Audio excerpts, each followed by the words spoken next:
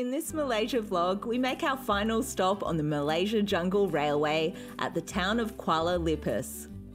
We explore some of the local food scene, including some of the best donuts we've ever tasted. We also share some of the Kuala Lipis attractions that we visited during our stay.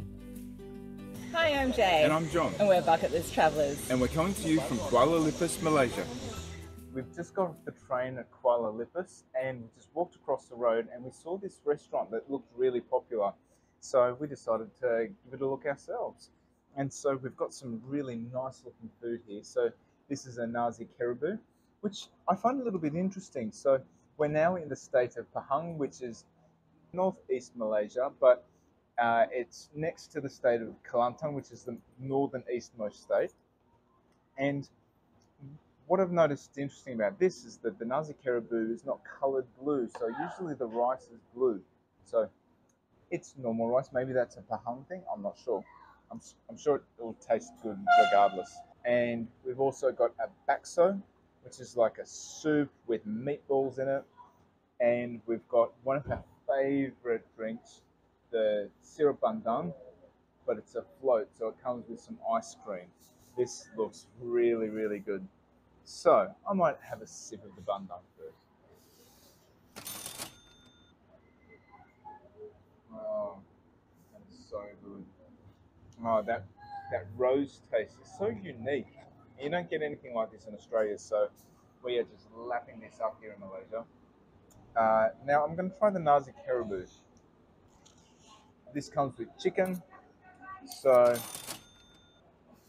it's obviously rice. There's some cabbage and some shallots in there, and I think it's like there's a coconut mix on top, which I'm going to mix in. Just going to try some. Yeah, I just really love that taste of the coconut. So there are some herbs or spices in there as well, which just make it so delicious. So yeah, it goes really well with the rice. This chicken looks really interesting, really well fried. I wonder whether there's a marinade on top. I don't know. It's cut really nicely, so it's very easy to rip apart. Oh, that's almost like a tandoori chicken. There's a little bit of heat to it, and it tastes like there's some spices marinating over the chicken as well. So yeah, I like that. I like that a lot. So this is the bakso. So there's cabbage in here, meatballs. You know, all you need to do is put meatballs onto a dish and it's always going to be a winner for me. So, and I think there are like fried onion bits as well, and the noodles. So yeah, we've really enjoyed bakso as well when in Malaysia. It's just a really nice, comfort, easy food to eat.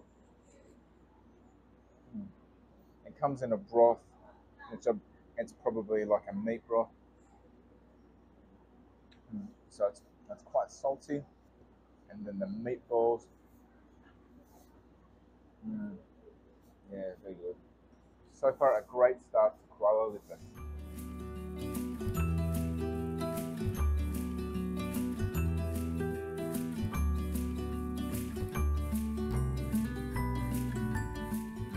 Master Cakoi has been serving up delicious Cakoi to satisfied customers since 1987.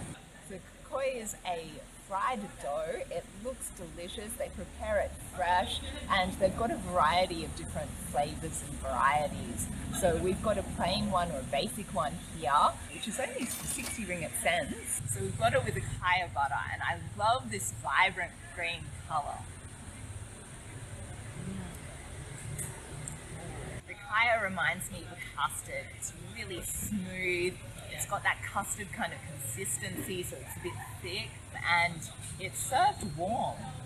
So yeah, it's a little bit sweet, but not too sweet. Works perfectly with the Cakoi, which is nice and crispy and then soft on the inside. Oh, so good. We've also got sweet Cakoi, which comes in a variety of different fillings, including kaya and coconut. area. One cafe we fell in love with in Kuala Lipis was Bumblebee Cafe. It also had really fast Wi-Fi too. Bumblebee Cafe is a really cool cafe in Kuala Lipis. So it's a really nice space. They've got pretty fast Wi-Fi, it's air conditioned, very comfortable, and they've got a whole range of delicious cakes and drinks and food. So we've chosen the Crunchy Bumblebee, which is an ice cream that has chocolate. I think it's got honeycomb, and oh, it looks delicious. So let's see if it tastes as good as it looks.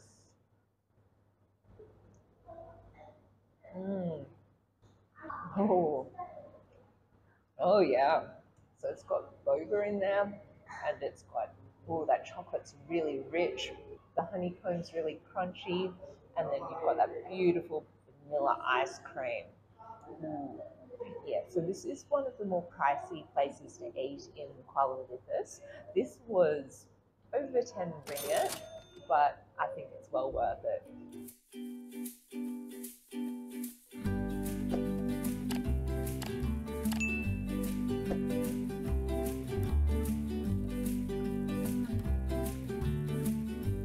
There are a number of religious sites worth visiting in Kuala Lipis, Malaysia. The first temple we visited was Thean Temple. This Buddhist temple was built in 1898, and it still stands despite being flooded by the nearby river numerous times over the years.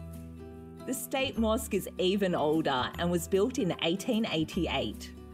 It's said that this mosque is particularly special because despite being close to the river, it hasn't been impacted by the historical floods over the last century. There is also a Sikh temple that is over 100 years old, just showing the religious diversity of the area.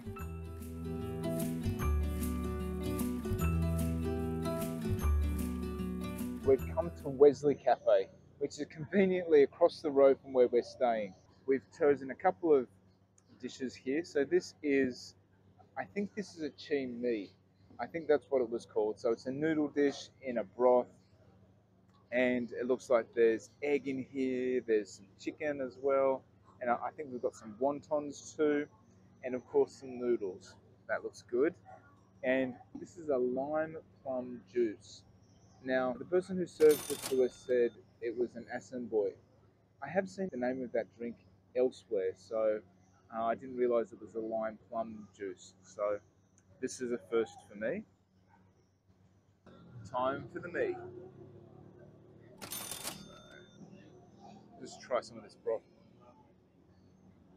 Yeah, it's quite nice and mild. It's a little bit salty, so it's definitely a chicken type broth.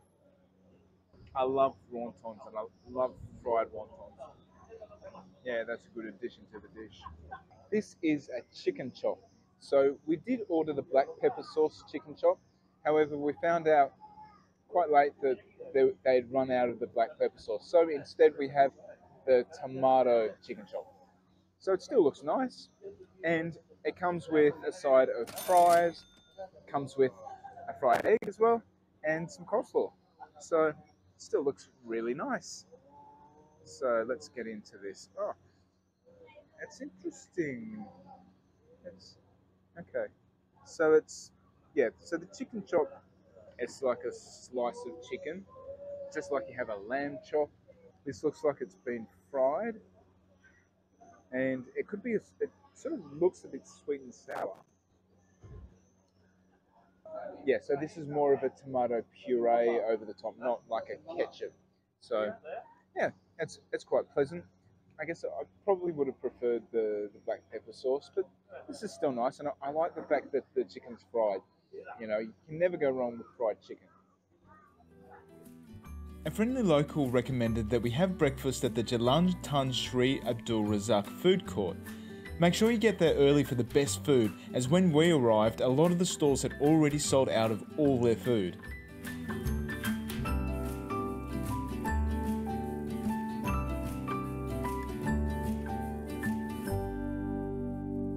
For breakfast this morning, we've gone to one of the markets in the Kuala Lipis Old Town. So this one is Jalan Tan Sri Abdul Razak. Oh, it's quite a mouthful. So there are a whole range of different stalls that you can choose food from, and it's a really interesting market because it just goes down in steps. So it's, yeah, a little bit different.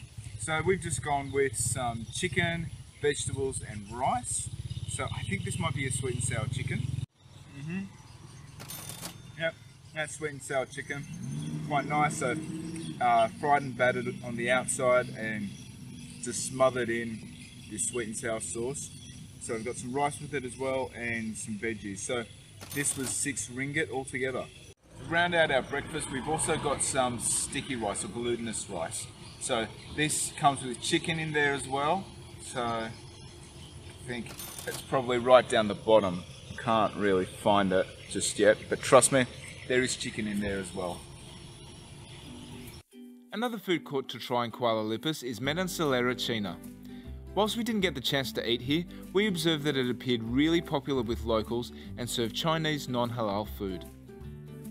Just before we headed to the bus station, we decided to take some local advice and wander up the hill to visit Museum Warasan. It's a nice walk through a forest road, but unfortunately when we arrived the museum was closed. The museum shares the local colonial history of the area, as well as some local political history.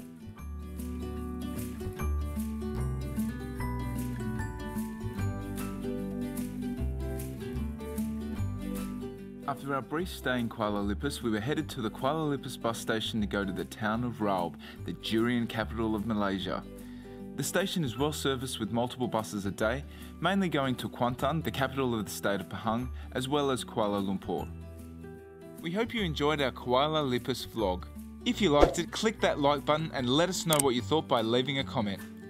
If you want more Malaysian content like this, be sure to subscribe and hit that notification button to follow us on our bucket list adventures around Malaysia.